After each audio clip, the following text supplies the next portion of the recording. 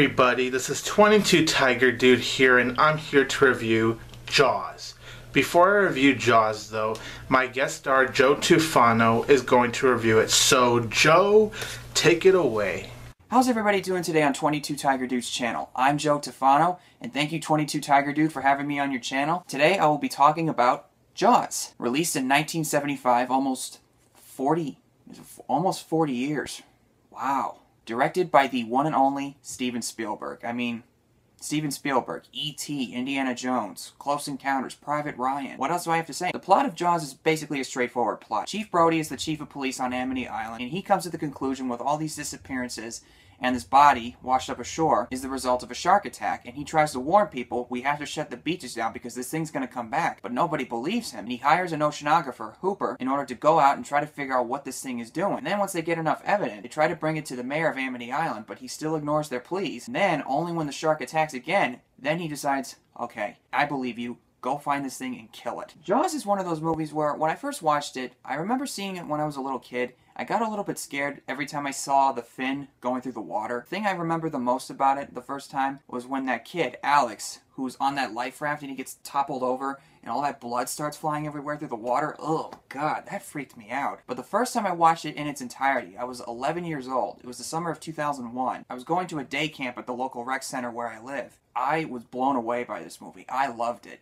And anytime the shark came on or like somebody got eaten, the kids were just going like, whoa, yeah! And it's like, it's not funny, man.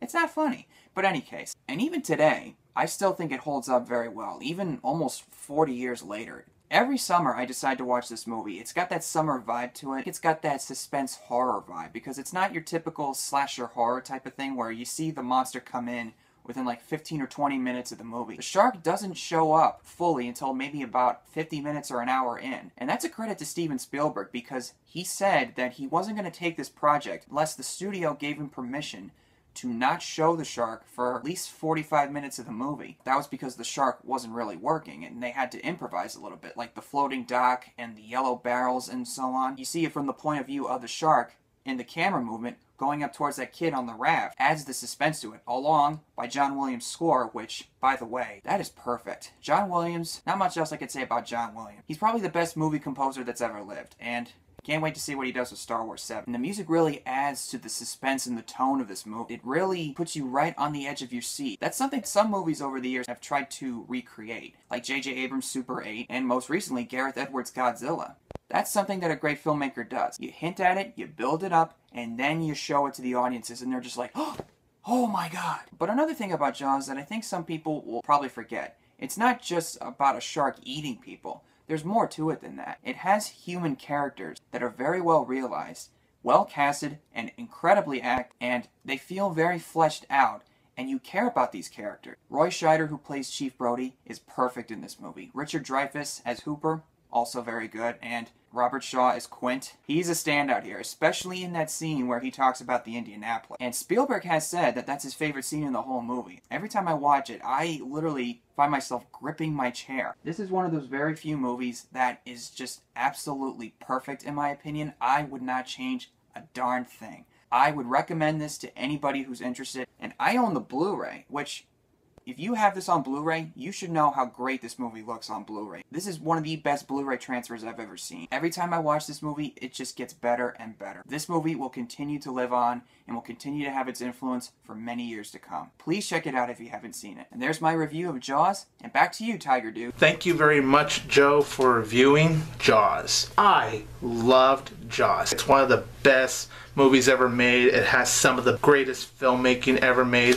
Terrific dialogue, terrific characters. The cinematography throughout the movie is just top notch. And although this film doesn't have much shark, as I should say, it's still very interesting because the characters are very well done and the dialogue is fantastic. Roy Scheider, Robert Shaw, and Richard Dreyfuss have fantastic chemistry. The way they interact with each other is just so fascinating to see. And then when you do see the scenes with the shark, especially when that film hits that climactic 25 minutes, it's awesome.